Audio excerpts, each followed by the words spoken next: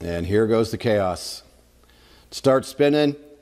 I'm assuming they hit the top. LTE, if it's been a while since you reviewed it, review it before you go fly again. We're gonna get back to that video just in a minute. That's a good video. So, but first we want to tell you about a 60% off Memorial Day sale. This is crazy. Our monthlies, that's normally $97 a month, right now, $38.80 a month with a 60% discount. We have never, in 14 years, ever went that cheap. We've never done 60%. For the yearly memberships, normally $697, those are down to $278.80. That's nuts. Again, never done it. Then we have a lifetime, $997, $398.80 after the 60% discount. And our absolute best deal is on Professional Pilot. Professional Pilot, you get private pilot, instrument pilot, commercial pilot, certified flight instructor, lifetime, never goes away. Normally $2,800, it's been set there for at least 5 years now that's been at $2,800. With this 60% off, that brings you down to $1,120 for a Professional Pilot. For the 4-day Memorial sale, you need the code Memorial60. Go to helicopterground.com, enter that code, and then you'll see the discount. You'll see the full price until you enter the code. Then it's going to show you that discount. So go to helicopterground.com. That link is down below the video, and sign up before midnight, Monday night. Let's get back to the LTE video. All right, day 260, Coffee with Kenny. Welcome. Had some great response to yesterday. Gonna do some more accident review today, and we're gonna review some loss of tail rotor effectiveness videos.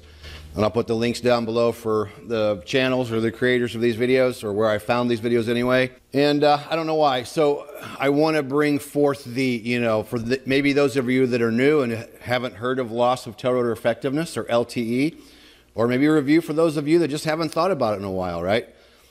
It's something that we all got to be thinking about and using good pilot technique to make sure that we avoid it, number one, and know what to do in the event it ever happened to us. All right, so here goes the first one. And when you see it happen, it's really kind of like, you're going, it's such a helpless feeling to watch a video like this.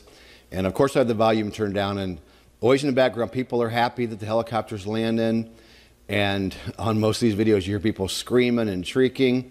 So here's a guy, it doesn't look too bad, right? But I have no idea where the wind is. So the approach doesn't look so bad, nothing looks too crazy. He is getting slow, but if he's into the wind, it wouldn't be a problem. And then all of a sudden, there he is, really, really slow, and then there it goes. And it just starts going. Spinning, out of control.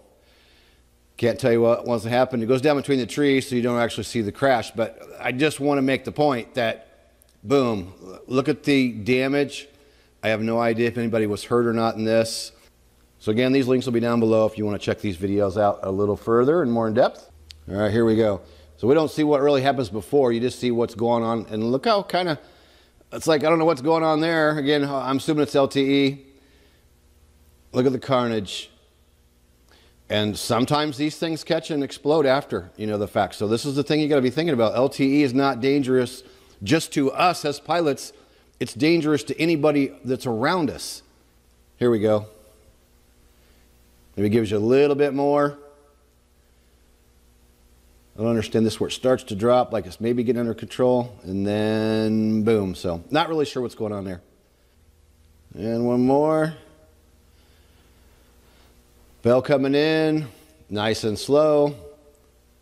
Again, I have no idea of the conditions. He must be got one of those quartering winds. Approach doesn't look bad. Getting close to the ground. And here we go. And how quickly it just starts to spin and just gets crazy. Boom. Aircraft destroyed.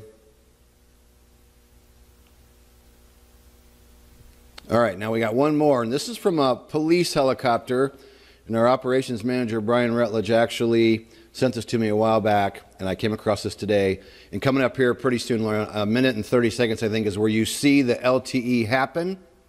So you're going to get a view of what it looks like inside the helicopter as they get into LTE.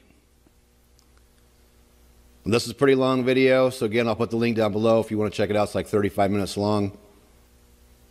They show a lot of damage to the aircraft at the end of the video, but I really want to show this one because I wanted you to see what the chaos inside and kind of what it looks like. All right, it's about to happen. We're getting down close to the mountaintop that they're apparently trying to land on, and here goes the chaos. Start spinning. I'm assuming they hit the top, and then they apparently pick back up. It looks like he's still moving. So he flies away from it. So let's fast forward to the end of the video so you can see the damage. So at least everybody was okay, it looks like. You can see they're sitting on a crate. And there you can see some of the damage and the carnage. Look at that landing gear all mangled up. Hey, at least nobody was hurt apparently. Or doesn't look like it anyway. Well, I hope that's a little bit of an eye-opener. Again, if you're brand new to this, you may have never seen this. But even if you're an experienced pilot, I can remember back when I started training, there was a video out there. I forget who put it out, but it was many years ago. And they went around interviewing helicopter pilots, but just randomly asking them, what is LTE?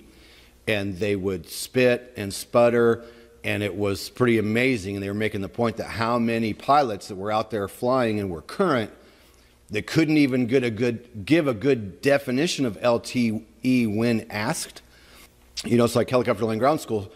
We were approached by the FAA to use our training for some remedial training, and they were talking about a guy who had a dynamic rollover accident. When they interviewed him after the accident, he couldn't remember the basic elements of dynamic rollover and how to stay out of it, how to avoid it. So we'd all like to think that our knowledge is fresh all the time, but if you don't consistently review, at least, you know, if you're a current pilot, once every few months, once every year or two, I will tell you I've witnessed it, and I'll have plenty of people that back me up, and it happens in law enforcement, happens in EMS, and I'm sure it happens everywhere else too, where pilots get laxed. Oh, I've already passed my rating. I don't need to study anymore. I don't need to look anything up. I have my ratings. Well, if your memory's that great that you can always keep track of all this stuff in your mind, then great. But I know I can't do it. I consider myself kind of an average Joe, and I know I have to go back and refresh now and then. It just feels good, right? It goes back. It's nice to go back and refresh these different things that can get us into trouble and get us killed. So hope that got you thinking about LTE. We have tons of LTE videos even here on YouTube, and we've got LTE, of course, within our Helicopter Land Ground School course. I am Kenny Keller, creator of Helicopter Land Ground School. So go down below, helicopterground.com. You can take our courses for a 24-hour test flight on a monthly option on any of them, private, commercial, CFI, instrument. You can take any one of those courses for a 24-hour free test flight. We're always happy to answer your questions about Helicopter Land Ground School. Thinking back to where we started and where we are now, and it's just having a freaking blast. So do us a favor, subscribe to the channel, click the bell when you do, leave us a comment down below. When you feel the pressure to fly, but know the right decision is to stay on the ground, hit the hogs, no-go, and live to fly another day. Helicopterground.com